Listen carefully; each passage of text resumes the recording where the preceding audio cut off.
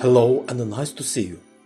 Today we will make the fourth orchestral texture by applying the underlay and overlay variant of the spread method. I will show you how to add a 4-part harmony below and above the 1-part device. If I spread the harmony above the original melody, which is in the C major, it will be in a very high register. In this case, I can use a 3 or 2-part harmony instead of a 4-part. The second way is to transpose the melody down. By this way, I will get a white space above the melody. Transpose is more effective for using soft registers of instruments.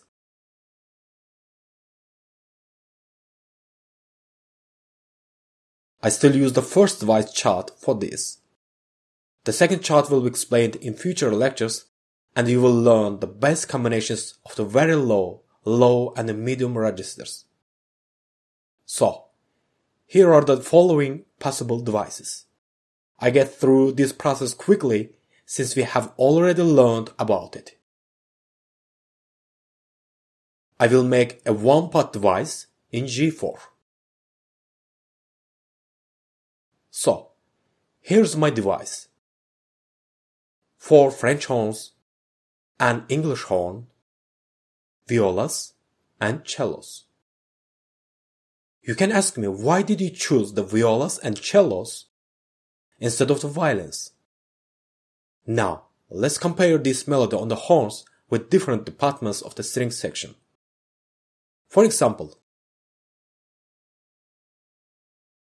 if I double the horns with the first and second violins in unison, then they will thicken the horn timbre, because the melody will be played on the bottom 2 strings of violins, G and D. These strings are thicker than the A and the E strings.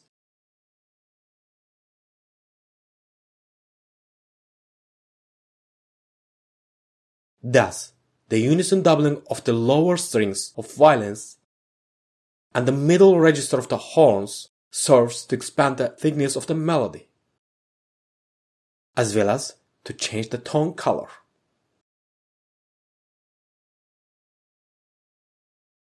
What about the violas? If I double the horns with the violas, the melody will be on 2 middle strings, G and D. The middle strings are not thick as the lower ones.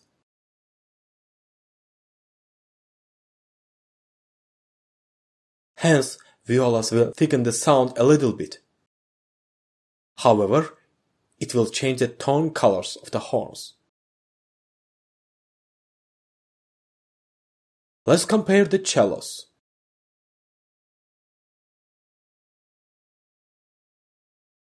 The middle register of the horn corresponds to the first A string of the cello.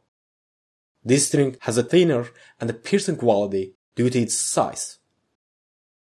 Accordingly, the unison doubling of the high string of cellos with the middle register of horns serves just to change the tone color, not to expand the thickness and the power of the horn. It looks like you are adding another circle to an existing one. This combination is useful just to change the tone color. So, in conclusion, the lower strings are best suited to expand the thickness as well as the tone color.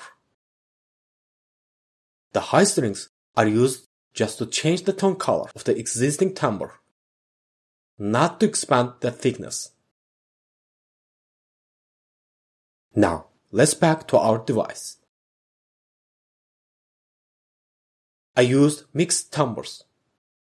Here the ratio of the instruments is approximated as follows: 1, 8, and 4. As you can see, I didn't balance the wind, brass, and string groups. Thus, here the French horns are dominant due to their strong and thick registers. They also stand out with the number of players. The English horn has a thinner timbre than a single French horn. It will be very weak within the 4 French horns. It looks like you are adding red circle to the thick purple circles. Cellos have a more saddle timbre as they will be played on the first A string. Violas are on their two medium strings and will be a bit soft than cellos. But generally, the string section will be heard within the orchestra due to their thin timbres. Because when thick and warm timbres are combined with thin and cold timbres, they sound alone and as unrelated. Thick timbres cannot absorb thin ones. This means that violas and cellos are used not to thicken the horn timbre, but to achieve a new tone color. Both lines will be sounded individually, because they are played in different registers of the instruments. The tempo is quarter equal to 120. All instruments are in the mezzo piano. So I made the device I wanted. Let's listen to the result.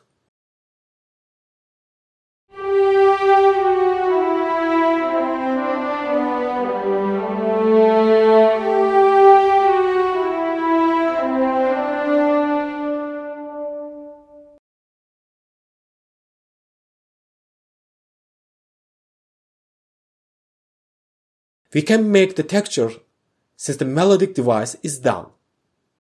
There's a white space below and above the melody to spread the harmony. Let's start with the underlay. I will apply the close 4-part harmony using 2 bassoons, 1 bass clarinet and 1 contrabassoon. This is a 3+1 combination of the low woodwinds. If you haven't the information about this topic, please check the lecture 6a, close 4-part harmony, woodwind in threes. So, let's start. The first chord is G major. The low note of the chord will be played on the contrabassoon, while the bass clarinet will be above it. 2 bassoons take the top 2 notes.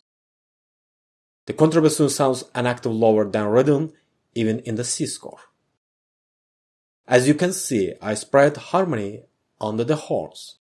This is a nicely balanced close 4-part voicing, because all instruments are in their second soft registers. They work well at any dynamics from pianissimo to forte. However, I will use the same dynamic mezzo piano as on the melody, because I want to hear the harmony as well as the 4 horns. The next chord is the C major. In the bassoon pass, the G remains unchanged, while other tones resolve to the closest one. The following bar is in the G major. The G will be kept unchanged. The contrabassoon goes up to G, while the bass clarinet and the first bassoon resolve to the closest tone. Then, the top D moves down to B. In the next bar, the bass clarinet remains unchanged. The contrabassoon goes down to D, while the 2 bassoons move to the closest ones. The next bars, 5th and 6th, are similar to the first and second bars. Hence, I will copy the same harmony there. The last chord is D major. There is no common tone, and I will resolve all tones to the closest ones. In order to produce clear harmonic unity with the horns, I present this chord with warm timbres. Of course, depending on your taste or musical context, you can use any combination, such as 2 bassoons with 2 clarinets, 1 bass clarinet with 2 clarinets, and so on. Just be aware of which tone color will be dominant in the harmony, hot, warm, or cold. That's why you should know the chord voicing techniques. Thus, we applied the spread method in the woodwind section. Let's check how it will sound.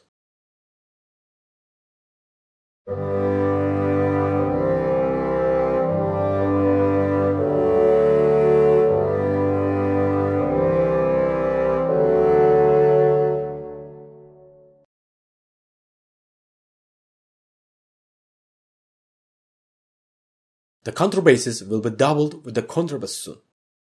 This is a baseline of harmony. I'm adding a pizzicato marking above the stuff. Generally, short and boomy sounds are well blended with long sustained notes, like the contrabass pizzicato with contrabassoon, or contrabass pizzicato with the cellos.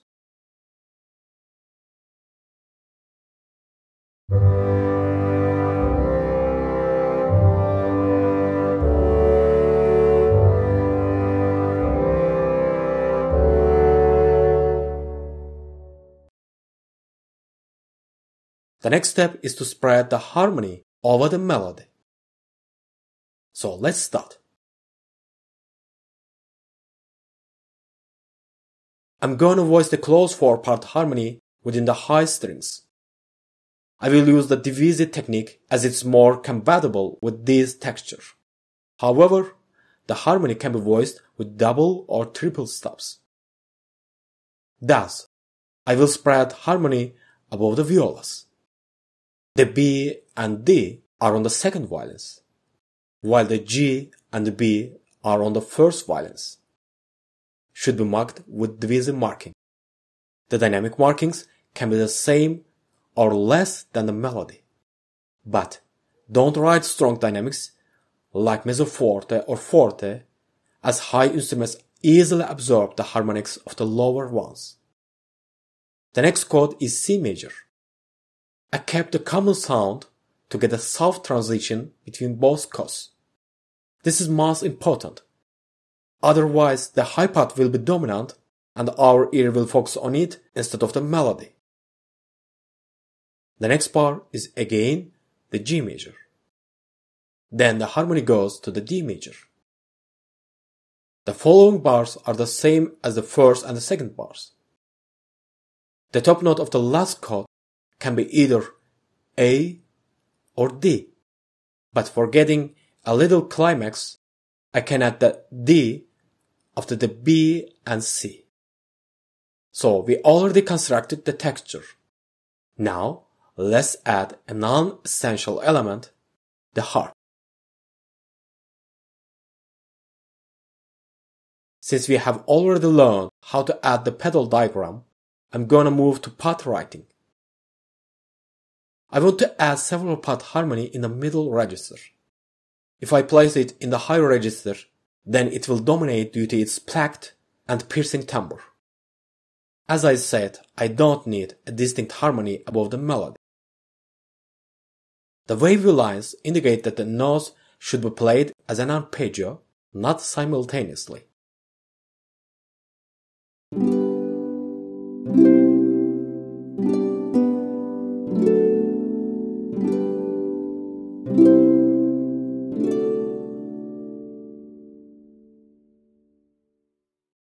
It doesn't matter how the chord is placed vertically, the player will choose comfortable fingerings. I'm writing the same dynamics as on the woodwinds and strings.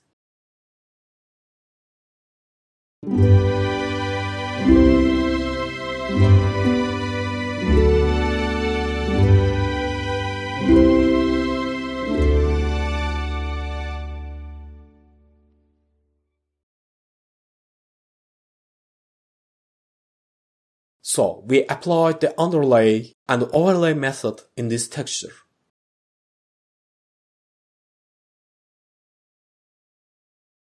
Finally, the warm timbres are used in the low part harmony below the horns, while the cold timbres are in the high register above the violas and cellos. Let's listen to the harmony, then all together.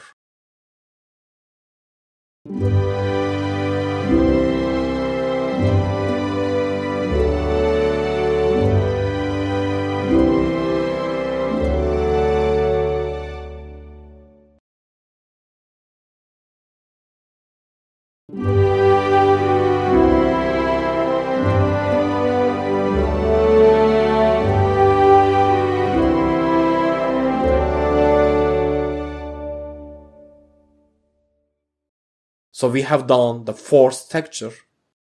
Thanks for watching. Bye for now. you.